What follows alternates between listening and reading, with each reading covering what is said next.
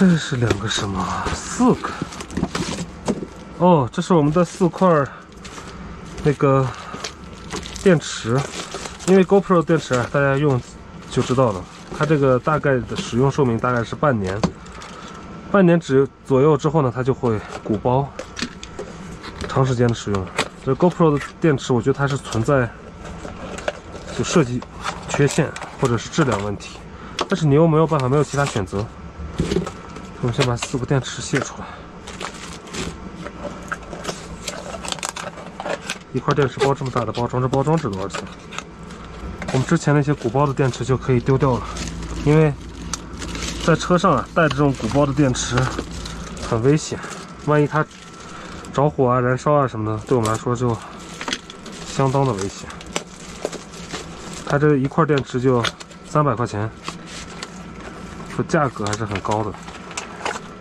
但是我们要经常的拍摄，有没有很好的续航的话，就会很麻烦。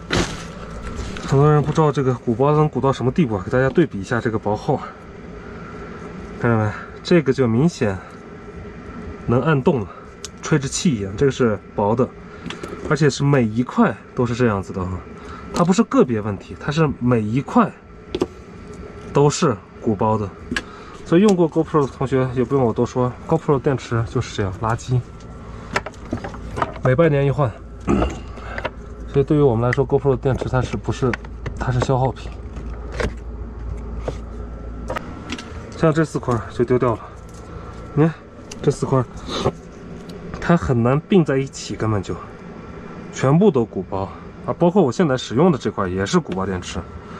给这个 DV 啊换一个 UV 镜，因为他之前送我的那个 UV 镜，我拍完之后啊，它有很强的暗角。因为送的嘛，他可能就送给你10几块钱的 UV， 但我们的 UV 比较好，所以就把他之前的那个 UV 就丢掉，他送的那个 UV 就丢掉了。哎，拿不下来了，你看，就这种 UV 镜，前面您跟我玩热胀冷缩是不是？动你一晚是吧？这是他送的，买这个机器时候送的。他这个 UV 暗角太强烈了，因为我不带 UV 和带 UV 拍摄是截然不同的2种画面。好，接下来我们的 DV 就有一个比较好的 UV。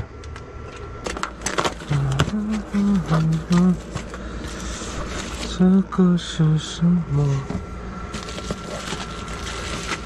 我甚至都忘记之前自己买的是什么。哦，对，这是我们的一个舒尔的麦克风，这个我们之后再做评测啊。它是舒尔的一个麦克风，这是麦克风架子。因为最近是没有什么时间去评测这个麦克风。我们需要在车内做后期配音啊什么的，可能会需要到它。这个是我一个做广播的朋友，他推荐给我的，就他们偶尔会用这种的去录一些配音。哦，这是我们的玉，这是我们的玉，还记得我们在赌石市场赌的那些玉吗？我只开我自己的，我只开我自己的。因为别人呢，别人要开箱。看，哇，这是我的那个小貔貅，这是其中的一个，还有一个呢，应该是有2个。看，这是一块石头开了，做了2块貔貅，它本来是这样子的。可以，我们把它放起来。这我有3块，剩下都是他们的。这一块是我的了，看我开的那个。做了一个金蝉，你看绿色也有一些哈，但是它这个紫色呢就比较少，紫色只出现在肚皮上这一点，紫白。你看这些绿，就这一条纹。哇，这块石头是开的挺不错的。这儿还给我打了个洞，可以穿着。这我的金蝉，还有一个我的，应该是这个，就开的最大的那块石头啊，总共开了3块嘛，做了一个龙牌手把件。哇，这个水头还可以的哈，光亮光亮的。雕这个龙也很好。好，行，其他的都是大家的。所以这就是我们上次去雕玉的收获。小箱子，我们再拆这种大箱子，也不知道里边是啥。哦，这是我们的一个燃气取暖炉。因为我们之前那个燃气的取暖炉啊，功率太大了，在我车里边。我在厕所呢。你看哪个是你的？先把这些东西拿出来吧。燃气取暖炉，这个我们就可以，在车里边用高原燃气的。这俩是不是？啊，那这就是肉粽了，给它放。这边还是紫色的啊，有带点紫的呀。然后这个是我们的卡式炉仓，因为我们经常用卡式炉。它供气供不足，所以这个里边可以插4罐，就可以用很久。好了，我们先把门关上，有点冷。好，这是2个垃圾箱啊，我们先把它敞开，然后继续。因为这些东西都太久之前买的了，都忘记是什么。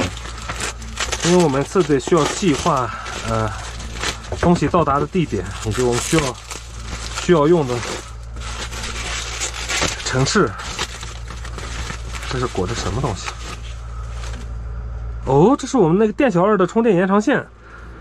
对，我们从那个电小2买了一个这个，因为我们的这个太阳能板不够长啊，所以特别买了一根延长线。太好，到了！哎，我都忘记这个东西了。对，我当时是要寄到拉萨，但是后来寄到这儿了。下来继续拆，东西真的是。哦，这一袋是吃的、喝的、麦片，这是什么？浴巾，新的浴巾，还有牙膏、润唇膏。嘿，小何给我寄来的，因为我的润唇膏没有了，坏掉了。差不多就这些吧。这2个箱子是我们的垫板，所以我们就不再仔细拆了。那个箱子是垫板，这个箱子是我们的衣服。